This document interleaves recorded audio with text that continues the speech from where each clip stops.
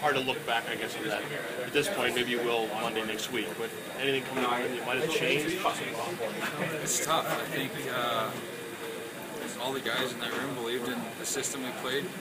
What Coach Appleman was preaching to us all year, I think all the guys are really believing in it. And we talked about it maybe 15 games ago. You don't want to. You never know. It could be 1 point, and you don't want to give up that 1 point. You know, even if it's in a shootout, you've got to be able to seize those moments. And I think he left a little out there. But you got to be a pro and move on.